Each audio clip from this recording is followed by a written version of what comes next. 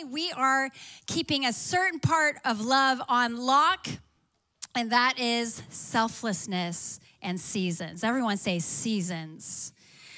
But before we jump into this message, I just want to remind you the reason why we're doing a relationship series. First of all, we do it every year, but also it's because the word that we've been given this year, which we've always been pursuing, but we've declared it this year, that we are a church that we understand that we are the kingdom.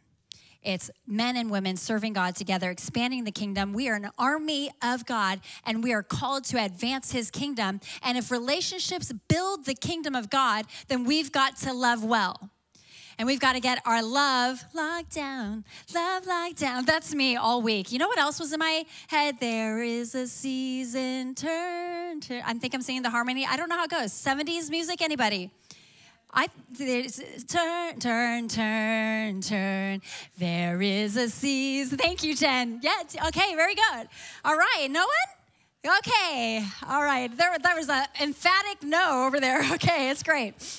But hey, we've got to build the kingdom of God. And that happens and comes by way of recognizing that relationships, when we love well, when we love our spouses well, when we love our children well, when we love strangers well, when we love the church well, when we love as Christ loves, the kingdom of God advances. We are called to be the kingdom builders, and that is our mission, to advance the kingdom. So this week, we're talking about selflessness and seasons on lock. Next week, we'll talk about leadership and love on lock. The following week, trauma and triggers. And Caleb and I, we actually are looking forward to speaking together. So make sure you come for that. But when I thought about seasons, I thought about all the different seasons of life that I've gone through. I had a tomboy season. I had obsessed with Michael Jordan season. I had, makeup season. And then I had, friends season, lonely season, on fire for the Lord, struggled a bit season. And then I had a marriage season, children's season, all of your lives. You can think about all throughout your life, the different seasons that have come and gone, right? In fact, it's inevitable that we experience seasons. And I think when we don't understand what season that we are in, we start running into troubles with our relationships.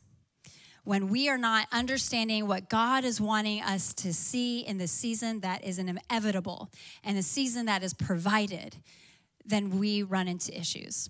Think about your relationships. Oftentimes, relationships go awry when somebody isn't getting what they want, right? Relationships run into problems when people are not being fulfilled, when expectations aren't being met. And here's the thing, seasons change every 3 months, every 4 months. Certain places like San Diego, they have a long, beautiful season of sun, right? But then they do have June gloom, okay?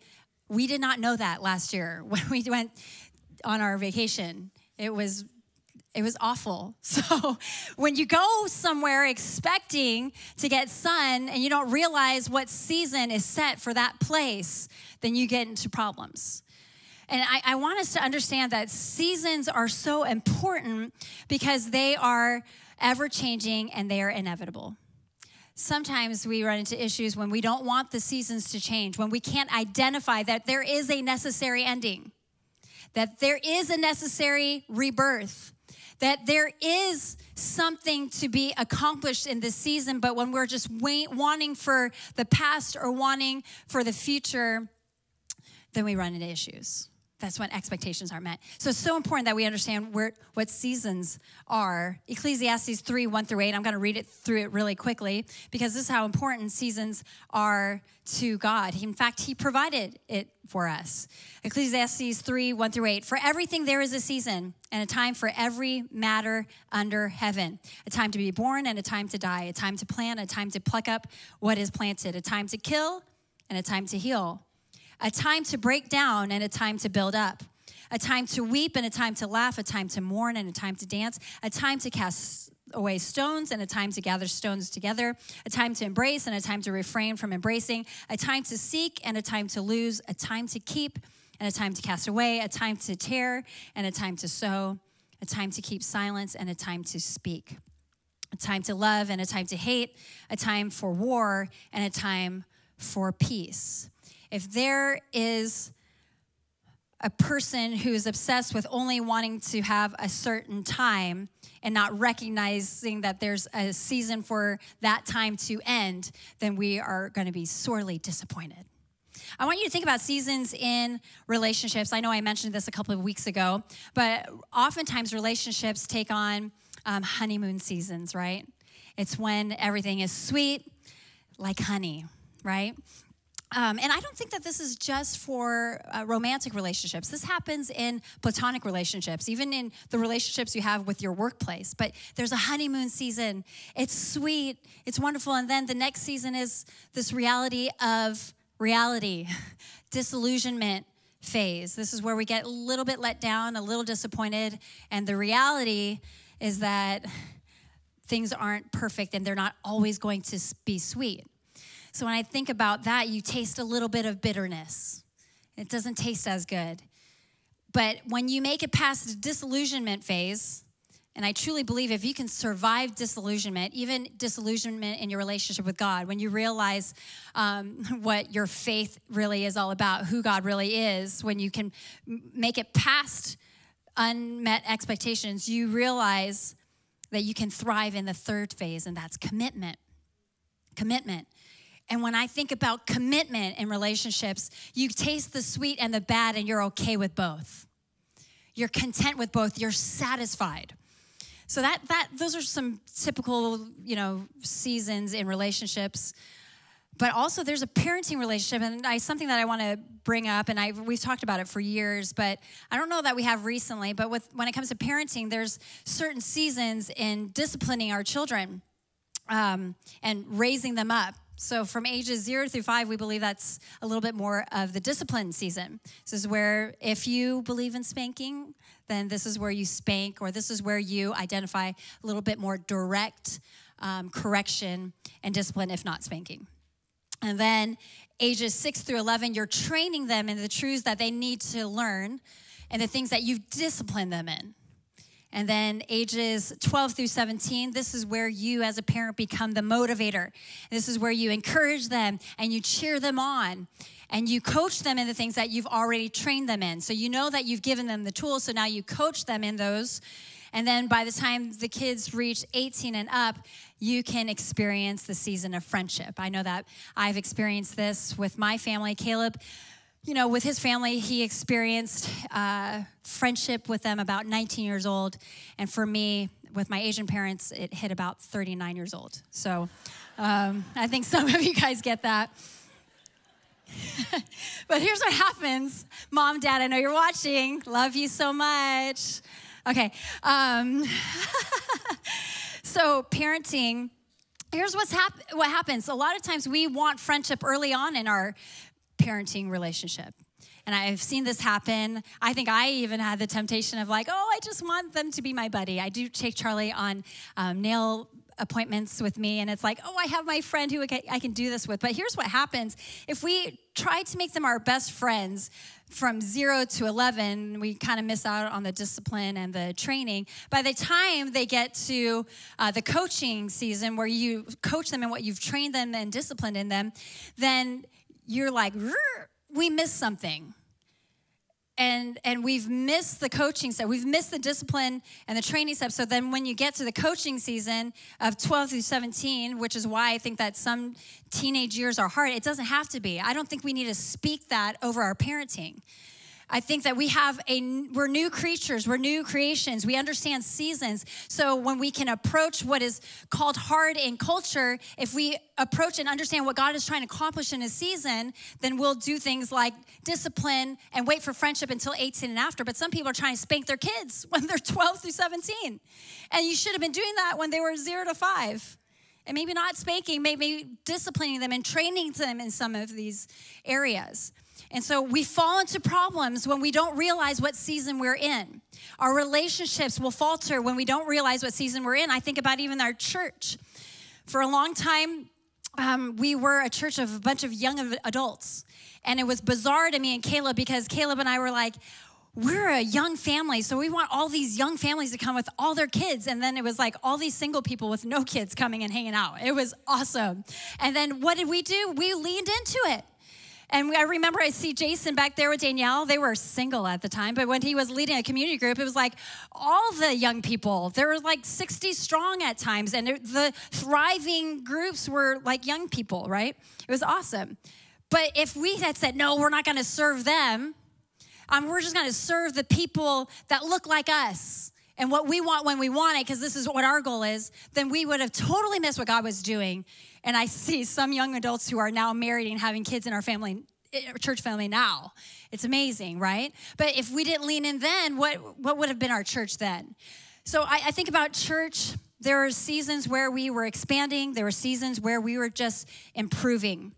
Seasons where we were refueling. Actually, right now, we're experiencing expansion. You guys can get it because it's a little warm in here because it's crowded, right? Lots of seats are filled, right? And we've been experiencing record numbers week after week. So it's awesome, great expansion. But we do believe that this has happened as a result of about a year and a half of improving. We improved some of our systems internally that you guys will never see, our human resources department, and developing our staff and growing and personally as leaders and having an executive coach help us. I mean, these improving seasons are important before we go into the expansion season. I want you to think about this not just for church, but for your businesses. If you don't realize what season you're in and you're only longing for expansion, then you will not be refueling or improving, and God wants you to refuel and improve so that you can be healthy in the expansion. But some businesses, some organizations, some churches, we expand without the improving and the refueling, and their leaders are burnt out and unhealthy. But we need to understand the season if we want the fullness of what God has for us, if we want the fullness of health in every season. We got to understand what God is doing. And Galatians 6:9, do not grow weary in doing good, for in due season we will reap if we do not give up. If we focus on what God has for every season, then we'll get the fullness of who he is. We'll get to that commitment stage where we feel satisfied.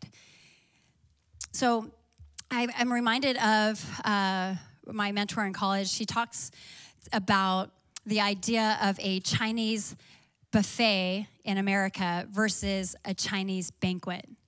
I think some of us Americans are living in a buffet-style life, understanding that we can get whatever we want, when we want it, for the least amount of money. And sometimes the food is trash. But if it satisfies us in the moment, we'll grab it. We'll get our salad and we'll slop it on our plates. We'll get whatever we want when we want it, all you can eat, right? We love the buffets. I actually don't, but I know some of us do. But when you really think about this fast option. And then you think, my mentor, she spent some time in China, and she experienced a banquet in China.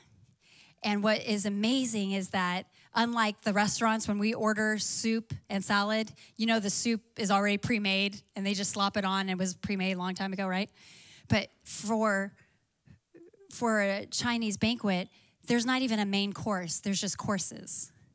Americans, we say, we want the main course, and we look forward to just that when we want it, when we can get it, after we get all these little things that aren't important.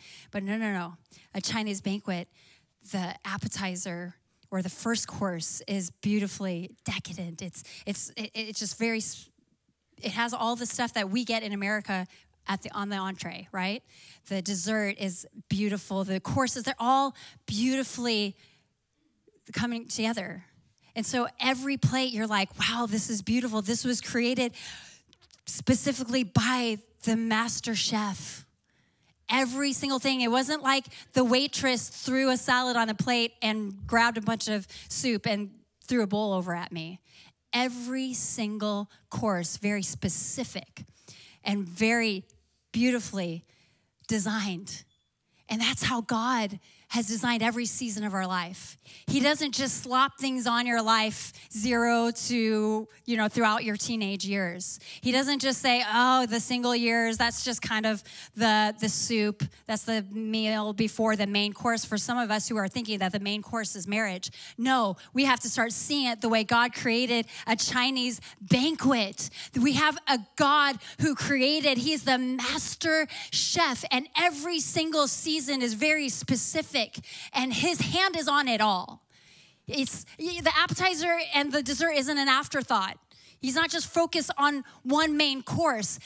Every single course is for you and specifically designed for you.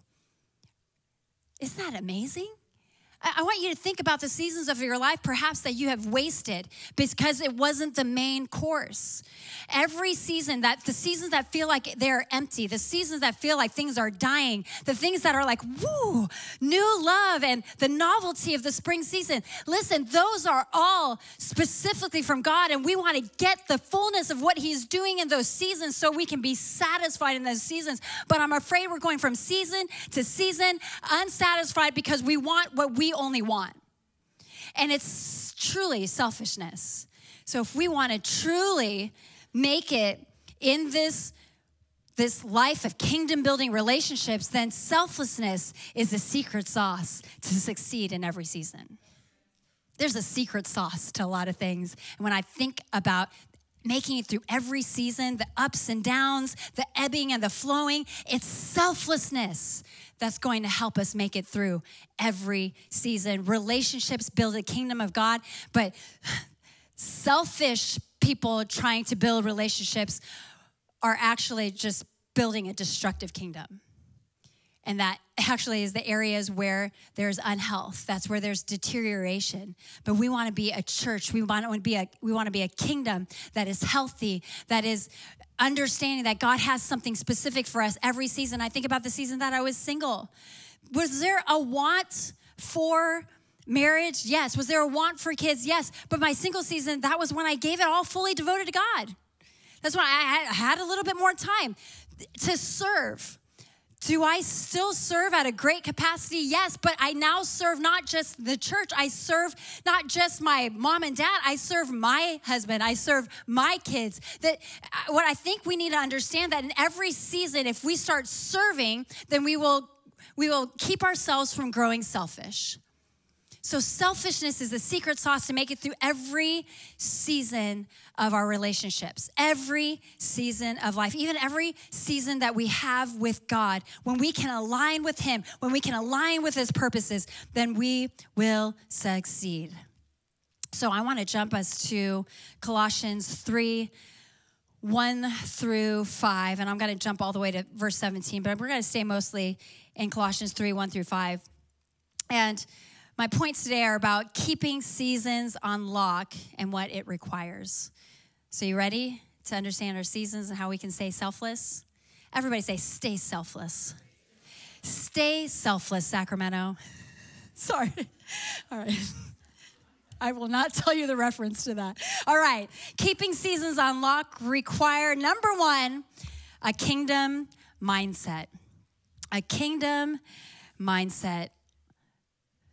Let's read it, Colossians 3. If then you have been raised with Christ, seek the things that are above, where Christ is seated at the right hand of God. Set your minds on things above and not on earthly things, for you have died and your life is now hidden with Christ in God. When Christ, who is your life, appears, then you will also appear with him in glory. Put to death, therefore, what is earthly in you: sexual immorality, impurity, passion, evil, desire, and covetousness, which is idolatry. If we're going to keep our seasons on lock with selflessness, we have to be, number one, kingdom-minded. Keep a kingdom mindset. Set your mind on things above and not on earthly things. For you have died and your life is now hidden. When I think about hiddenness, I think about the people who desire to be humble. When you want to be hidden, then you want to keep yourself humble. You don't want to show everybody who you are, what you are. You're not about yourself. So hiddenness is important. But what I want you to remember about hiddenness with Jesus' life is that really 30 years of his life was lived in obscurity. in hiddenness. We didn't know much about his life. Think about what you read in the Word. But what we do see is 3 years of powerful ministry of Jesus, and that only was made by way of being hidden. Because in hiddenness, that's where your character is developed. In hiddenness, that's where your ambitions are refined. In hiddenness, you are not tempted, and you're tempted in hiddenness, but you don't make the same mistakes publicly. You have an opportunity to make mistakes privately. I'm not saying that you're going to be perfect by the time you are revealed, but there is a blessing in hiddenness. There's a blessing in the season of hiddenness. But what I want you to focus here about a kingdom mindset is to set your mind on things above and not on earthly things. When your relationships are struggling, perhaps it's because you are fighting for the wrong thing. I know they said this a couple weeks ago in our message on communication, but I need us to understand that sometimes things fall apart when our minds are only on our problems. When we're focused, I feel bad for the relationships and the things that are breaking down because of earthly things, because of finances, because of lust, because of all the things of this earth that are distracting us from being heavenly minded. God wants to build his kingdom through you. So if you are trying to make it in your relationship without keeping your eyes on Jesus, your relationships are sure to be destroyed. Set your minds on things above and not on earthly things, for you have died and your life is now hidden. We're hidden in Christ. We want him to be our shield from the things of this world. We want to be hidden in him. We are a new creation in him. When we have died and our life is now hidden in him, we want to approach everything with Jesus as our filter. We want to approach everything with how would Jesus respond? We want to approach everything with what is this happening in my marriage in light of the kingdom? What is this going to do to my family if I don't heal my marriage in light of the kingdom? What is this going to do to the next generation if I conduct myself this way? What is this going to do to the people in my workplace that I have leadership over if I don't do things the way Jesus would? Set your minds on things above and not on earthly things. We need to be focused on our kingdom. The relationships that you are building are meant to advance the kingdom. You are kingdom builders. Are you advancing the kingdom? With your words, in your deeds, do you have your kingdom mindset on lock? If you have been raised with Christ, seek the things that are above, where Christ is seated at the right hand of God. Do you want to be kingdom-minded? Stay in the presence of God. The presence of God, when we put God in his rightful place, when we put him in his rightful place, we experience his presence. His presence. When he is on the throne, when he's on the throne of our heart, then we experience his perfect peace. We experience his presence. Get in the prayer rooms. Get into the prayer rooms where we prioritize the presence. We have them Tuesday mornings, Wednesday afternoons, and Thursday nights. That's where we get our minds set right before him. Keep coming to church. Do not forsake the gathering of the saints. It's not for attendance numbers. It's for you to have hope in your life. When you gather with the saints and recognize that there are other people who are trying to do this life and not focus on the things of this earth, and get out of the earth and get with kingdom builders. Do not forsake the gathering of kingdom builders. Get in a community group. Understand the word by going to a course. Go to a Bible study. Watch messages online. Do what you got to do to keep your mind focused on God. You're like, what? This is not specific 1, 2, 3 for how I need to treat my spouse better or relate to my kids better. I know. Kingdom mindset sets everything right.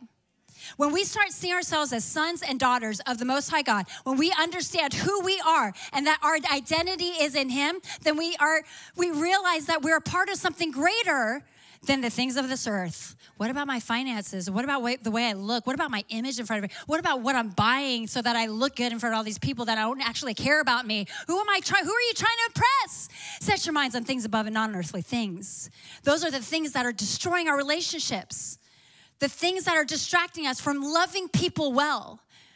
Our phones that are distracting us from keeping our presence with our kids. Our phones that are distracting us from being present with our spouses. The TV programs that are distracting us from having time with people, spending time in reality. Our video games. Jesus, help my children. Fortnite is the enemy sometimes. Set your minds on things above and not on earthly things.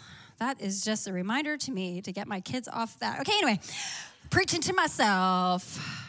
Keeping seasons on lock require a kingdom mindset. Number 2, it requires purification. Verse 5, put to death, therefore, what is earthly in you. Sexual immorality, impurity, passion, evil desire, covetousness, which is idolatry. And you're like, okay, yeah, I need to do the right thing. I need to be pure in this way, this way, this way, this way. I need to get rid of this, this, this, and that. And you know what? Good. You can make a list of those things. But if you are not allowing the purification to come by way of repentance first, then you are going to be sorely disappointed. You're going to realize that you, by putting away these things that are destroying your relationships, is not going to change you. Your acceptance and reception of repentance over your life, the blessing of repentance, God's kindness leads us to repentance. If we don't allow the purification to happen by repentance first, then we're doing things backwards. We're doing things backwards. We're just kind of, I need to be purified before I can come to the presence of God. That's what a lot of people do.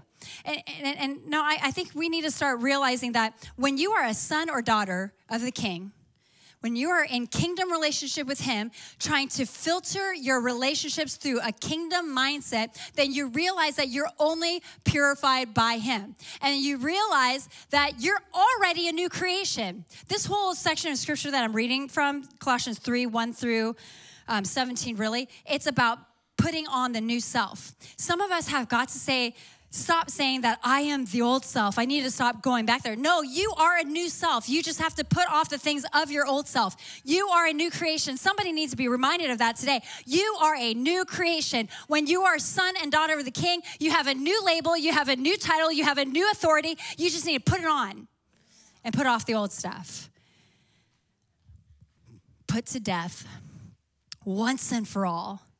That's why we have water baptism. You might be wondering, like, water baptism, oh yeah, it's a signal, it's a place where we can really, like, you know, those people who are really bold can go tell everybody that they love Jesus. No, we actually have discovered through scripture that this is an act of obedience to be baptized in the name of the Father, Son, and the Holy Spirit. It's a public declaration that we're saying that we are not going to hide our love for Jesus, and we're going to share in our love for Jesus so that he can be glorified through my life. It's not saying, oh, look what I've accomplished. No, when you get in the water, you put to death what is your past, and you come up a new creation. It's a symbol for what God has done internally in your life. And if it stays only internal, I'm afraid that you're going to let this world eat you up, eat you alive. But when we make that declaration of faith, and when we say that we are a new creation, changed, made by God, created by God, and separated by sin, but reconciled by the love of Christ and accepting him into our lives, then we are a new creation. We love Jesus. So we're going to declare that from the rooftop, shout it from the rooftop. Okay, whatever, all these songs are stopping getting in my head, because we need to get to the place that we are building the kingdom, advancing in our relationships, put off the old self, make a declaration of faith, and encourage others so that they can also walk as new creations. If we want our relationships to change, it starts with being purified. But that doesn't come by your own strength. That goes and comes by way of faith. The great thing about faith is just it's believing. It's believing in him that you are saved. It's believing in him that he can change you, that he can transform you, which leads me to my next and final point. Keeping seasons on lock, you got to be kingdom-minded. You got to be purified. And then you have to be transformed. Listen to me. None of your relationships are going to be transformed if you don't allow God to transform your life. So again, there's an old self and there's a new self. You're raised with Christ, so start having a heavenly mindset. Verse 5, put to death, therefore, what is earthly in you. Set your minds on things above, not on earthly things. And then verse 12, put on then, as God's chosen people, holy and dearly loved, compassion, kindness, humility, meekness, and patience, bearing with one another if one has a complaint against another, forgiving each other as the Lord has forgiven you. So you also must forgive. And above all these, put on love, which binds everything together in perfect harmony. This isn't just an issue of putting something to death, you've got to put something on. Put to death, be purified, but also transform and put on that new coat. Put on that new self. There is a new self that comes when you say yes to Jesus. When you say, yes, I'm going to commit my life fully and wholly to you. Transformation. Your relationships will never change if you don't transform. I'm never going to forget, and I know we've told it from stage many times, but I remember when Caleb and I were struggling in our marriage, and we went to therapy, and I was like, he needs to come to therapy with me. He needs to come. And then the therapist said, well, I'm going to meet weekly with Chrissy. So I needed the change. But she also knew that he wasn't ready. So she's like, maybe after she goes for a while. But I'm not going to meet with somebody who isn't ready for change. Let me ask you this right now. Are you ready for change? Are you ready to be transformed? Are you just saying, I want to know all the things I need to do? No, there has to be a change that happens from the inside out. And you've got to be ready. If you want to be delivered, you have to want to be delivered. Deliverance doesn't just come because you're like, oh, baby, do I really want to let go of all that? Or some of us get comfortable in the old things that are holding on to our new self. You are a new creation. You are a new person. But we've gotten comfortable with the past. So sometimes we just stay comfortable. But we need to put to death those things once and for all and put on the new self and get transformed. Are you willing to be transformed? Do you want your relationships to be transformed? Then it's going to require your personal transformation. After about a year of going to therapy, Caleb said, okay, I think I'm ready. And our therapist gladly welcomed him in. But it's not going to happen until you want it yourself.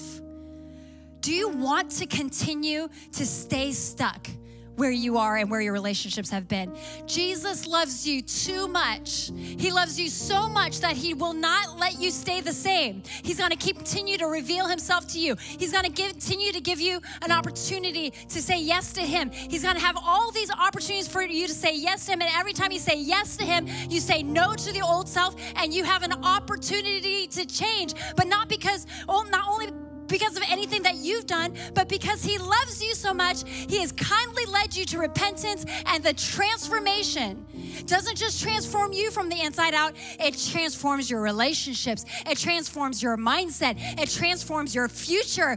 The love of Christ and the freedom of Christ will transform you in your relationships. But we have to put on the new self. If then you have been raised with Christ, seek the things that are above and not where Christ is seated at the right hand. Set your minds on things above and not on earthly things, for you have died and your life is hidden. When we are hidden, we are selfless. When we are hidden, we are humble. When we are hidden, we are emulating Jesus. When we are hidden, when we are safe under the shadow of his wing, then we are most like Jesus at the right hand of our Father. Do you hear me? Purification, transformation, kingdom mindset all comes by way of knowing Jesus in every season, whether you feel like you're in a summer season, spring season, winter season, or fall season. Jesus is the same yesterday, Hebrews 13:5, yesterday, today, and forevermore. We want to be connected to the one that doesn't change regardless of the season. You know, I was reading a book by C.S. Lewis. Did I mention this yet? C.S. Lewis, Screwtape Letters. And this is a book that was written in the perspective of the devil, the enemy. And it's pretty much a guidebook, a temptation playbook that the enemy has. And he, as a senior as a senior devil or senior demon, is counseling his nephew named Wormwood. And he says, he has contrived, this is what it says about seasons, he has contrived to gratify both tastes together on the very world he has made by that union of change and permanence which we call rhythm. He gives them the seasons, each season different, yet every year the same, so that spring is always felt as a novelty, yet always as a recurrence of an immemorial theme. He gives them in his church a spiritual ear. They change from fast to feast, but it is the same feast as before. The seasons that God provides is an opportunity to recognize his hand in your life. The enemy knows what season you're in, and he's going to try to steal, kill, and destroy. So we need to stay in the season that God has provided, not want for the next and not wish for the last. We want to know what he's doing right now. We want to know what season he is in right now so that he can do a new thing in our life, a new thing in our heart, a new thing in our relationships, a new thing that advances and builds his kingdom. Do you want to be a part of it? Then we got to be connected to the one who changes us, transforms us, purifies us, Jesus, the one who's the same yesterday, today, forevermore. That is who we cling to in every season. That is who we try to become like in every season. That is what is going to make our relationships healthy and whole. I know we're going to talk about it in the future. It's going to help us through our traumas and our triggers. It's going to help us lead our lives well. It's going to help us enjoy the fullness of the season that we're in, the single season, the fullness of the marriage season. For some of you who are trying to get out of that season, stay in it. Oh, Jesus. Marriages, stay in it. And then I want you to know that Jesus has something for every season. Get the fullness of what he has. If you want to be truly satisfied, you're going to become like him, purified by him, and transformed by him. He doesn't want you to stay the same. This is the last thing I want to share before we go. I said this in first service, and the Lord just reminded me that the seasons of our church. For a while, we were young adults. And then we all got married, and all of y'all are pregnant. There's tons of babies coming out, natural church growth. It's amazing. But what's really cool, too, is that we have seen a resurgence of some seasoned folks. Remember when we hired Pastor Randy about 6 years ago? He just turned 68. We call him Savage Randy. 40 years of experience in ministry. And I thank God for his life because he shows that we can keep going when ministry gets hard. And I want to speak a word over the mamas and the papas of this house, that you thought that there was no place for you anymore. You thought when your children were the older years, there was nothing for them anymore. You thought that when I have become an empty nester, there's nothing for God to do in and through me, or maybe this church doesn't value it. Can I tell you right now, we say generations are a goal, not just because of the young ones coming up, but because truly, biblically, generations are everybody who are living at the same time. That's every age, every stage. So if we're going to be a church about generations, then we're going to see that those empty nesters are going to be having the most impactful season of their life. The way I know my father-in-law says that he has had the most fruitful and the most peaceful and joyful years of ministry he's ever had in his 60s. There's impact for you. There's people like me who want to know what it took for you to stay in your faith at this age.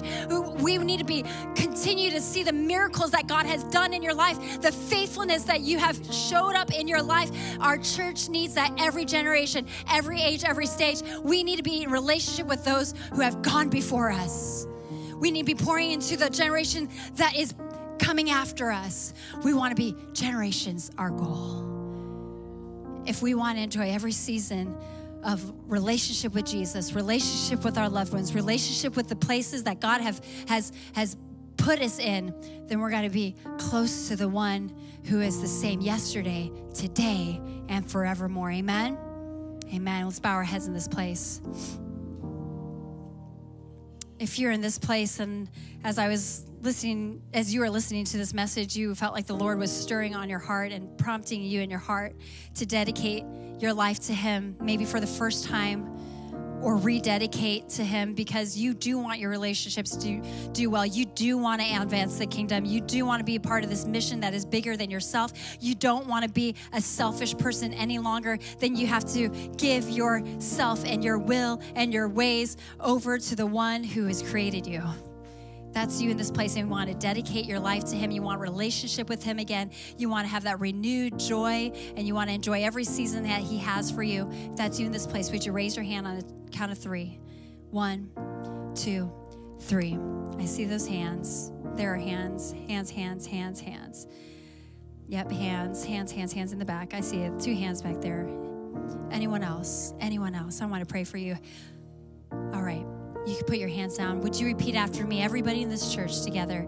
Dear Jesus, I accept you in my life. Thank you for bringing me here today. I believe in you. I need you. I need you to change me, make me whole, make me clean, heal my heart, and give me the faith to live for you. I confess your son, Jesus, who died and rose again because he loved us. So I put to death myself and I put on the new self. I'm a new creation in Jesus. I love you, Lord. Give me the strength to live for you for the rest of my life. Amen. Amen.